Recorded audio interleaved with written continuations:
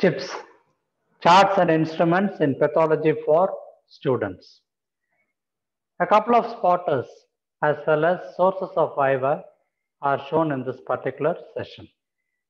They are the glass marking pencil and a disposable microtome blade.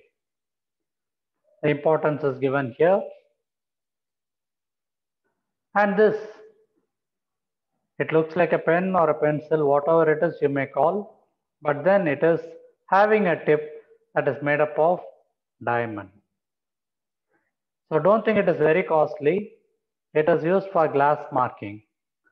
Normally, the tip is made up of cheap diamond over here.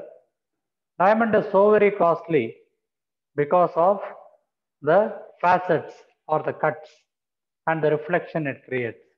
It is not the case in this one. It is quite coarse. It is used for marking glass slides. Glass slides, when they are cut with this diamond, the marking is permanent and it is not lost during staining. It can be stored forever.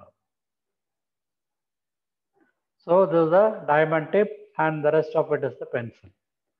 Normally, if you do mark with an ink or a paper with a label, both of them will be lost. And this is averted by using a diamond pencil or a glass marking pencil. It's not very expensive. The cost is given here. Just about rupees 200 to 500. Earlier, it used to be much less. I hope you people will be able to recollect this movie of James Bond. The next instrument here is the microtome blade. Microtome, as I had shown you earlier, is used for section cutting. It is used for cutting the tissue sections, and the thickness of the sections will be 4 to 5 micron. 1 micron is equal to 1/1000th of a millimeter. So imagine how thin this will be.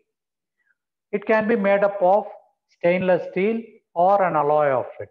And this is the cutting edge of it. And this is the area used for fixing it onto the knife holder. Normally, we used to use knives, which will be sharpened and reused. But in this particular case, it can be used for cutting about 30 or 40 sections, and then it can be disposed of. This is the instrument used for section cutting, which is the microtome. As shown earlier, this is a block holder, this is a tissue block, and here the knife is over there. The block moves up and down and thin sections are being cut.